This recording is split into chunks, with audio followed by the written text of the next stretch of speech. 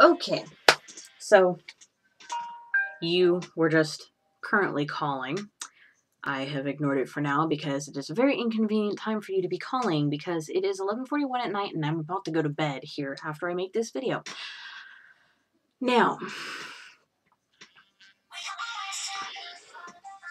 and you're calling again.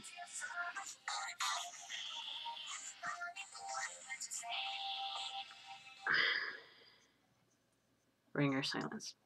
Now, here's the thing. Your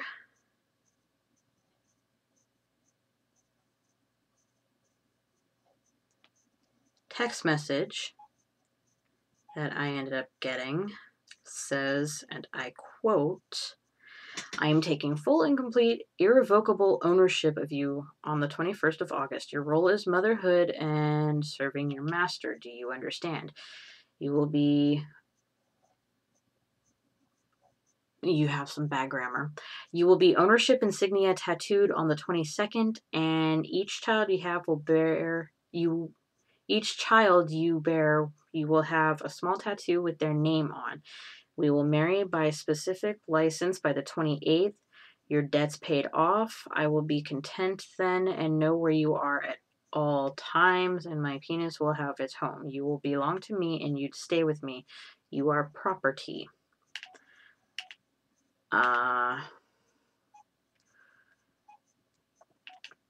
That right there sounds pretty forced to me. And as far as I am concerned, I do not respond well to force.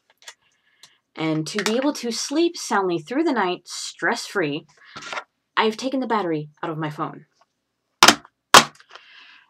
I actually had to pull over and stay at my grandmother's for about a half hour in order to get over a panic attack, which you were the cause of.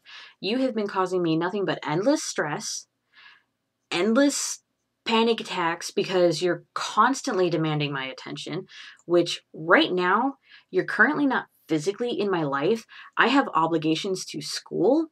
I have obligations to family. I have obligations to not only legal matters, which involve my niece, but also to other matters that pertain to my friends and a possible job where I am a live-in babysitter. And if things continue to sour with you, I will take them up on their offer and be a live-in babysitter for them and their 5-month-old Carl and their 5-year-old Alex. In between which, I will still be doing my school, which takes 20 hours a week of my time. First off, that's about 3 to 4 hours a day.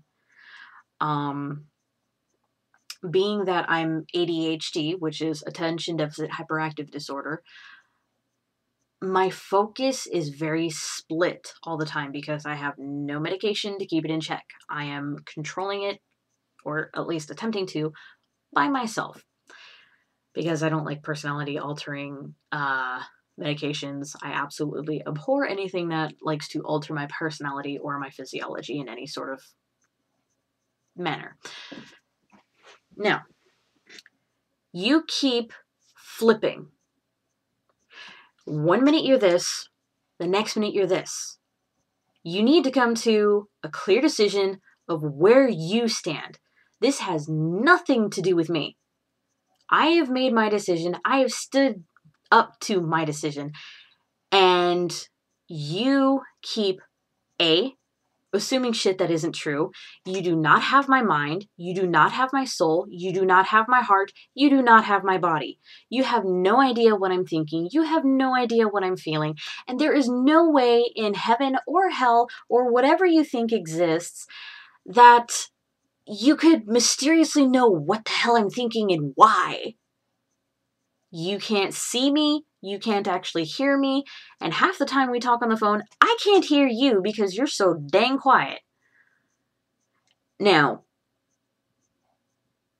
my friend, I am extremely embarrassed by how today went because you decided to call me with all of this bullshit of, oh, you're doing this, oh, you're doing that, when you have absolutely no idea what I'm doing, thinking, or feeling.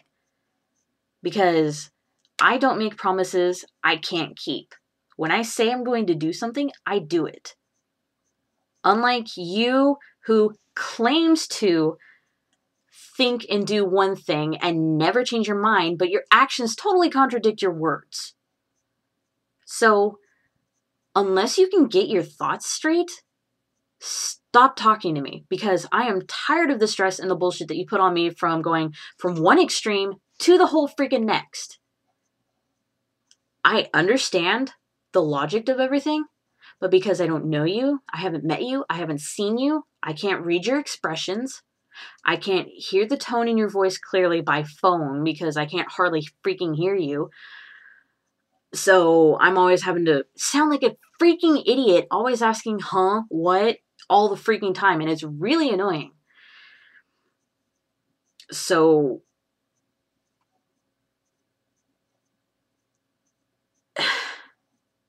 right now, you're not physically in my life. So my world does not revolve around you. As I said earlier in this video, I have other obligations that take up my time. I told you all throughout the week, even the week before last, that this weekend was going to be a busy weekend, yet you still insisted on calling me while I was in the company of my own friends, which they heard every single bit of the conversation that I had with you. They didn't hear you, they heard everything I had to say. So that was, first off, rude to them, as they are the host that was keeping me in their home for the weekend, and I was doing babysitting for them. That does not show a really good business ethic, first off. Secondly, my friends, I'm starting to think that my friends are right. You say that online friends are not real friends. Well, excuse me. All of my real friends are online. There's only like 3 or 4 friends that I have in real life that I can actually physically see person to person that I consider actual friends, because everyone I meet in real life always betrays me, takes advantage of my kindness, or steals from me and then leaves me out to the dust. And that's something I don't tolerate. Someone does me wrong, I cut them off without a problem. That even includes millionaires. If you're going to keep up with this wishy-washy bullshit, just leave me alone. I have no time for the stress and antics that you keep putting me through. I don't care. Your whole proposition is very good. It's very sound. And I like the idea. And I agree that there needs to be servants or slaves in a big home. I have said this. I am firm in that decision as long as I do not have to do any sort of discipline. I will not have my freedom taken away. That is first and foremost. I will not have my freedom taken away. I will not have my life threatened. And if you decide to get any sort of vindictive or have a burr up your ass and send all of these goons from this quote-unquote order after me, I will be forced to defend myself. And just because I'm fat doesn't mean I can't move.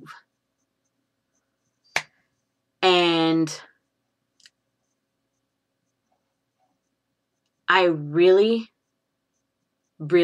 I'm starting to second guess this, because you're the one who's being wishy-washy, not me. I am a firm person. I do make my decisions. I might not sound like I have a lot of expressions.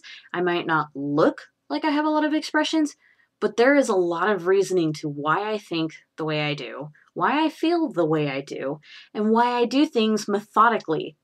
Now, all of these random ass calls at late ass at night, I need at least 8 to 10 hours of sleep for me to function physically and mentally, because being borderline diabetic, if I have less than 8 hours of sleep, I wake up and I'm starving, and it's to the point where my stomach literally eats itself and my esophagus closes. So I at least need 8 hours of sleep. So usually at the latest, let's say I go to bed at midnight. I'll be up at 8, 9 o'clock. I usually cut off at about 9 hours, 9.5 hours, and I get up of my own accord. I never really sleep longer than 10 hours. So, plus I have schooling I need to do, which I have lost an entire day. I have an assignment due tomorrow, and I have not even worked on it, and is the first step to my final project in this class. There are 5 steps to my final project. There's the planning and proposition. There's the outline. There's the outline and shading. Then there's final project step 4 with coloring. Then coloring and shading for a full final project that is to be completed with an artist's statement. So for the next 2 weeks, seriously, cut the calls to a minimum if you're going to call me at all, if you decide to try and keep into contact with me. Secondly, if you're going to call, let's see, it is 11:52 my time, which is 7:52 UTC London, which if you're in France, that's 8:52, bordering on 9 o'clock. Now, let's say it's 3 o'clock my time, 8 hours ahead, puts it at 8 plus 3 is 11. That puts it at 11 o'clock your time. I don't know about you, but usually about 2 to 3 is an okay time as long as I have not had something else to do. For example, tomorrow, I have to be up at 7 o'clock in the morning, which I'm totally not going to get 8 hours of sleep. And I have to leave the house by 8 to be at court by 9 because I am on the witness stand. Which that will probably take up 3 to 4 hours of my day, which gives me very little time to actually do my assignment because I have to do 2 hours of reading on my textbook a day, and then whatever time frame it takes for me to actually do my particular assignment, which can be anywhere from 2 to 5 hours. And that's because not only does my work take a lot of time, but I'm also working with a program I am not familiar with. So that is it on the school half. Now, on the other half of obligations to family and friends, as long as I am living under my mother's roof, I have chores that I am obligated to do, like the dishes or the yard work, and that is to keep a roof over my head and food in my stomach because I have no income and cannot pay rent. That is how my life goes. In terms of other stuff, I have friends that really need help. My friend Rob is going to Afghanistan for I have no idea how long. That leaves Samantha by herself to watch over Carl and Alex. Samantha has to work to bring money into the house, and her coworker is going on vacation, so she's going to have to take up her coworker's slack, which leaves her 2 kids with no babysitter. I am the only trusted individual that they believe is good enough to watch their kids, and their kids actually like.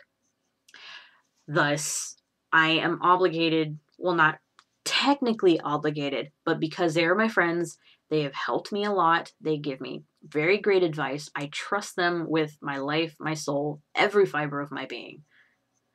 I owe them. So I am indebted to them. I will help them out when they need to because they have helped me when I have needed it. So I'm a person who gives and gets, or gets and gives, whichever way it happens to play out. For example, I have a friend in Singapore who, despite all of his issues with his living situation, his poor job that he doesn't really like, that treats him very crappy, and a mother who's clinically insane and drives their family up the wall, and everyone ends up attacking him. He's strapped for cash, and yet he takes time out of his day to listen to my problems and to even send me money when I don't even really ask for it. I have told him he doesn't have to give me any money, yet he gave me money anyhow. He sent me $100, which might not seem like a lot to you. However, it's very meaningful to us lower folk because the bonds and the honest trust that people can gain on our little lower level might not seem like much, but it's very true. Money can't buy everything. And You have said that you have had a very hard life and you have managed to find the opportunities to get you where you're at now. You have taken the time to give me this opportunity, in which I am more than willing to take, and I would love to take it. However, you keep forcing words down my throat, forcing what you believe to be true down my throat, and that is something I do not appreciate. There are 3 types of people in the world that I hate. I hate liars and thieves. I hate cowards, and I hate people that try and force their beliefs or their thoughts or assumptions down their throat as absolute law and truth. I don't know how it works in your country, but I know here in America, that's not really tolerated. So, whatever you're thinking or assuming, just either believe it for what it's worth and do your own damn thing and leave me out of it, or try and change your train of thought. People change over time, and that is an indisputable fact. Even with the people who don't like change, there are always minor changes. So, you're 40 years old, you say you have all this experience, yet none of this experience seems to show on a very social level.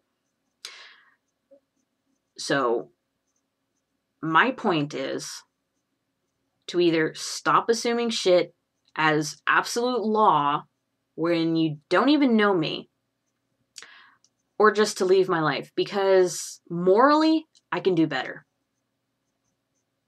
So, either just leave me alone, or stop being wishy-washy and make up your damn mind. Because, frankly, I'm starting to agree with my friends. This is absolute bullshit, and I would be sacrificing myself and my entire life for unhappiness. I mean, if you can't actually go without 24 hours without talking to me or calling me, you have said on various occasions that you would stop contact with me, yet you still continually try to call me. There was a couple weeks back, you said that you were going to stop calling me for 2 weeks until I finished classes. You have not followed through with that. Your words and your actions completely contradict each other. So get yourself straight or get out of my life. Period. It's as simple as that. Good night.